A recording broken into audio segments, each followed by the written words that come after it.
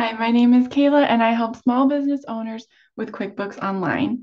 In this video, I'm going to show you the difference between when should you use office supplies or supplies as a category. So basically what I'm talking about here is when you have purchased physical items for your business. So this was not for a specific client or a specific job or project. These were physical items you bought for your own business. When the project is over, these are items that you still have, they stay with you. So when you have things for your business, it could go in office supplies, it could go in supplies, or you may have seen it called supplies and materials. The problem is it can get confusing of when should you use that category. So in this video, I'm going to show you an example. So if I come over here, notice this list of expenses. This particular owner, they bought paper and pens, printer paper, planners, binders, sticky notes. These items, they all go in office supplies. So here, any purchases like this, you would select the category office supplies. Now, these things are kind of, clear examples, but the thing to keep in mind is when I look at your list of office supply expenses, I can't tell what business you're in. I can't tell the industry or the field that you're in. So these are just generic office supplies. I can't tell what industry you are in or your business is in. But now let's look at an example of expenses that have been categorized to supplies or supplies and materials. Now, this business owner, they bought sheet music, songbooks, music stand, scale books, music theory flashcards. Okay, well, here it is obvious that they are in the music field, that this is their business. It is music related. Maybe they are a music coach or a music teacher, but we cannot miss the fact that they are in music somehow. So from your list of supplies that you've purchased for your business, from here, I can get a better idea of what industry or field you are in. So that can be a good way to decide when should you use office supplies or just supplies and materials. Now, let's say, because this definitely comes up a lot, let's say that there's a particular expense that you just cannot decide. It seems like it could be office supplies or it could be supplies, and you just really cannot decide.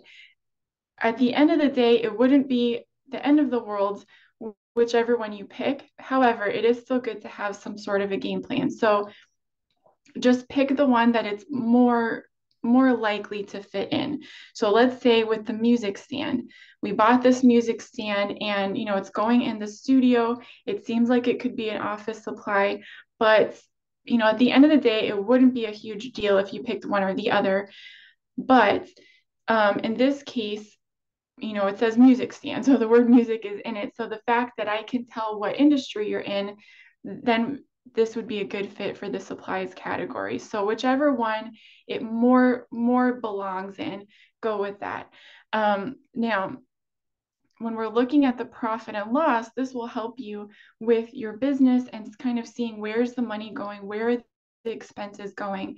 When you use these categories, you look at the profit and loss, and we can see, all right, this owner has spent $355 in office supplies, but $150 in supplies. So, or, music teaching related supplies. So in this, we can kind of see how this owner's doing. This will help them in making their business decisions, and they can see, okay, I haven't really spent that much on materials for my music students, but I have spent more on just getting items and things just in running my business and just regular office supplies. So that will kind of help you see more where the money's going when you do have some sort of plan of when you use office supplies versus supplies. Now, I also recommend with clients to go to your chart of accounts and just edit the category name of supplies.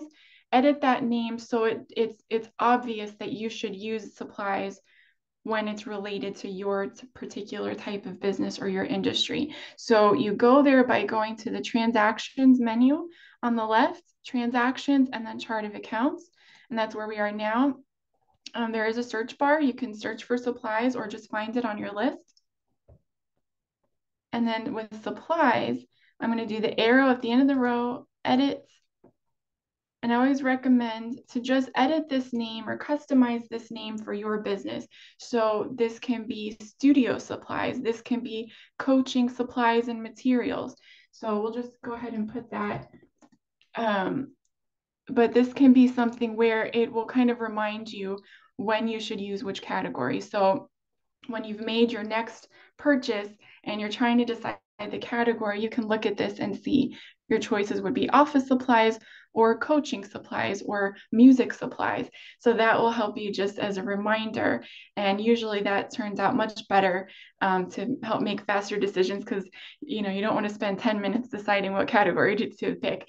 All right, so here that is how to do office supplies versus just supplies and materials. I hope that helps. If you have any questions, let me know, and I would be happy to help you. Have a great rest of your day.